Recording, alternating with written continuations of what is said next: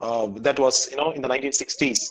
We had Ted Nelson, right, came out with the concept of hypertext. What is hypertext? We all know that. Even the very prefix to the www that we type out on Google Chrome is HTTPS, isn't it? Right? HTTP means Hypertext Transfer Protocol.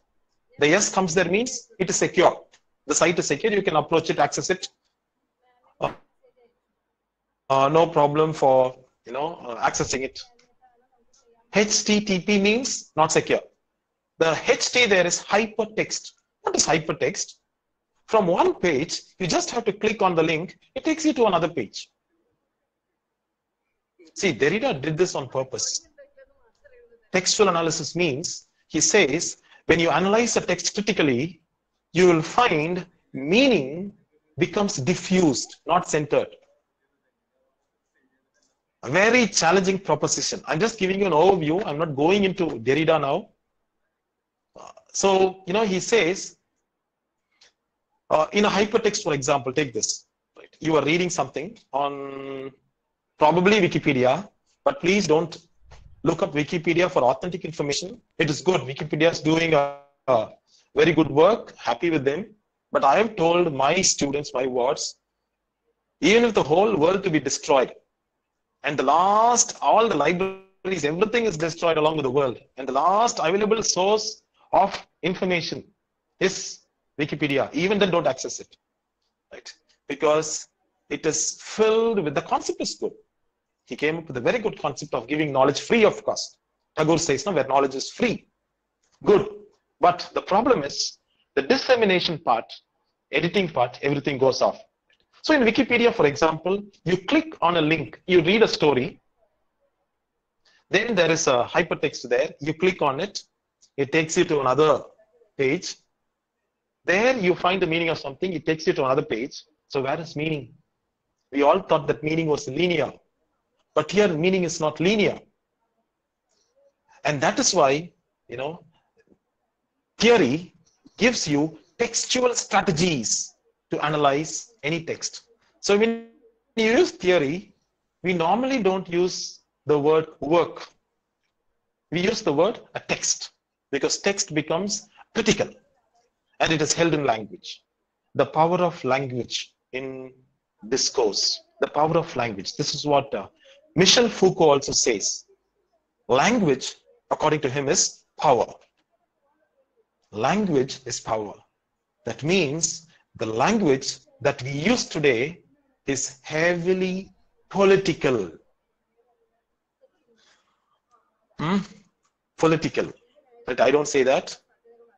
Words that denote things, objects, commodities, people, the language that we use is highly politicized or political language.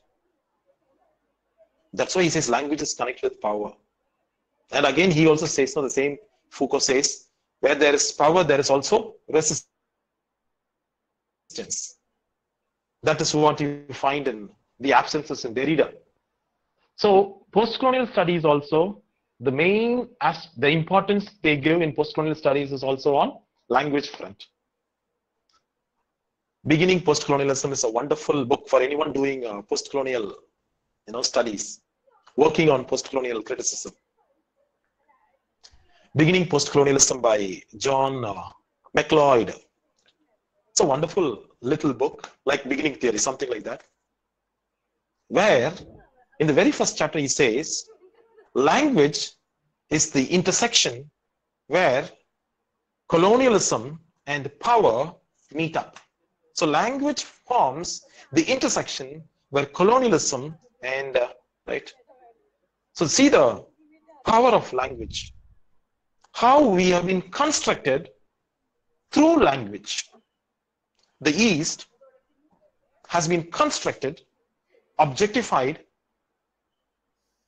by language. Frantz Fanon, right, talks about this objectification that happens to him, right, in France, when he was going by the metro. You find him sitting in a compartment in the metro train there, when in a compartment filled with whites around him. There suddenly A little girl shouts at him. A white girl shouts at him as if he was a devil because he was black. He says, he was not having these opinions, prejudices on him this long.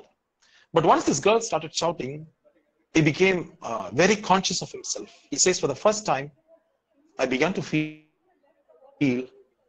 that I was not a subject. I was an object. We know what is an object, isn't it? An object is something that can never speak for itself. For example, I have a watch on me. This object cannot speak for itself. Whatever name I give for it stands. I call it a watch, so it stands. The same way, language dabbles in what is called the political. The various names we give for transgenders is an example. The various names we give for women is an example. The various names we give for anybody who is called or classified as the other is an example. That is why Spivak says, can the subaltern speak? Because they are absences, they are silences. They don't have a voice. Even if they have a voice, they cannot speak out because they are not in the center of power. That's why she says, you can never represent them. Please don't think about representing them. You cannot speak for them. You can only represent their case from your own viewpoint. And obviously, it will be colored by your own ideological prejudices, your engagement with your ideology, etc. So the power of language after 1966 is immense. Derrida here comes up with a destabilizing of the center. He uses three great thinkers, I said. One is Nietzsche. You must read his work, Beyond Good and Evil. Look at that. Beyond Good and Evil. So good and evil are constructs according to Nietzsche. Right? You should read it. The next important thinker that Derrida cites in his lecture is Heidegger. Most of us must have known Heidegger. There are special conferences also happening on Heidegger. Martin Heidegger, he talks about being in time, where he comes out with a startling discovery. It's a very startling, discovery of sorts, excuse me. You know what he says? Heidegger, time, the concept of time that we have got down the ages, right from Aristotle downwards till today, has been conditioned, obviously, right, by Aristotle. He wrote a work called Physics. Right? He has written poetics, he has written politics, he has written physics. Right? He has dabbled in many things. So, in this work called Physics, Aristotle defines time in a very beautiful way. Even last week I was asking one of my friends, so how will you define time? I asked him. He said, I don't know. Then I said, some of us were there. I said, think, how will you define time? How will you define time? Do you have a definition for time? Like you say, a definition for an object. And he was thinking for long, and then, right, he said, no. Aristotle, see, philosophers in those days, they were revered and respected for their takes. That is the difference between a priest and a philosopher. Right? A priest is a mediator. Right? It could be any priest. Right? They have a book, they interpret and give it to us. But a philosopher is different. I won't say higher or lower. They are different because they formulate out of their own thinking new concepts, precepts, philosophies. That is why even today, a PhD is called a doctor of philosophy. Because philosophers come out with something new. When you do a PhD, you're doing something new. Catherine Belsey in Critical Practice says, no, what is, research? She says, something new that you have found out, that eureka moment, you have found out that is so innate to you. That is research. So here, Aristotle came up with something new in his physics. He said, time is the now. Look at that. Time is the now. Now. What is now? Now means, what is the time? Right? It is 12. The time is the now. So, present. This concept of time, the present, has been conditioning philosophy, the entire metaphysics, for down through the ages for the past 24 odd centuries. And that is the reason Heidegger says, I distrust Aristotle's philosophy of time because it is concentrating only on the present. Derrida attacked the presence. Presence is the center. So Heidegger says, no more, right? Presence is time. For him, time is inclusive, past, present, and future. Eliot says in Burnt Norton, time present and time past are both perhaps present and time future. So Heidegger attacks presence. That is why Derrida takes it. Same with Freud. Freud also attacks presence. He says the unconscious is the seat of everything. So again, he goes to the absence. So Derrida was a great influence on a host of post-structuralists. Feminist movements took a cue from Derrida. The absences started to be celebrated. Post-colonial studies took a cue. New historicism, cultural materialism, a host of theories. Please remember, today, theories galore. For food, you have a theory. Gastronomic studies is there. For the study of elderly, there's a theory. Geriatric studies is there. For trauma, you have trauma theories. A whole lot of theories are there today, saturation and more.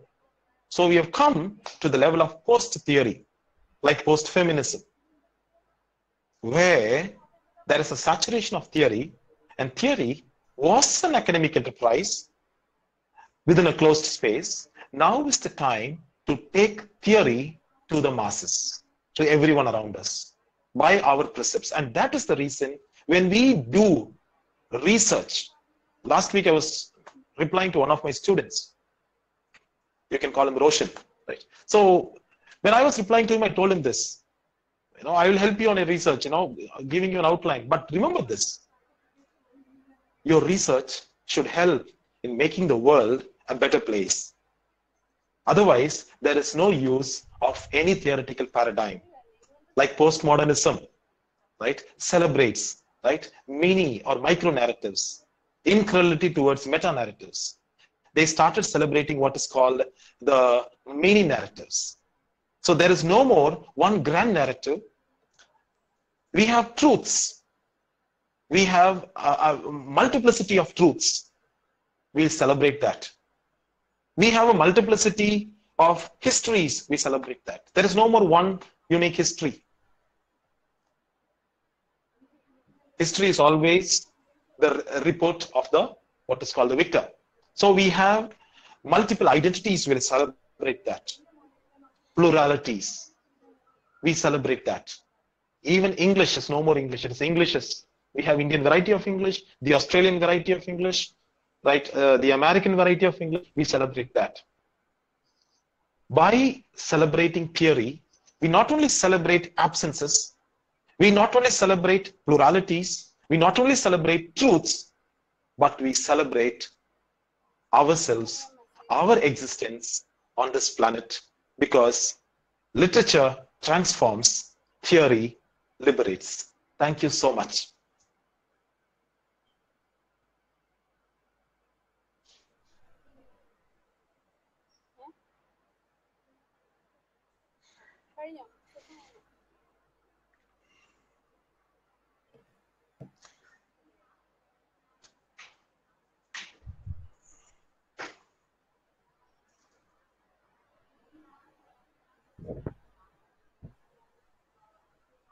Probably if there are any questions, I can answer them. ഒരു question വന്നിട്ടുണ്ട് മാം, ഒരു question വന്നിട്ടുണ്ട് chat ബോക്സിൽ.